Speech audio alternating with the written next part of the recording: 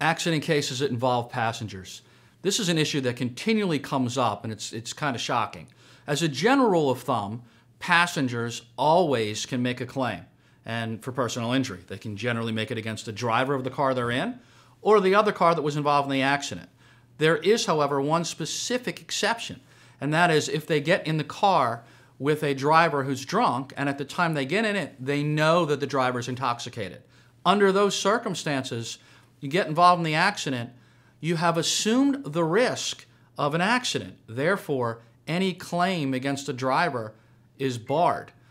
Be careful if you get in a car and the person who you're driving with is intoxicated.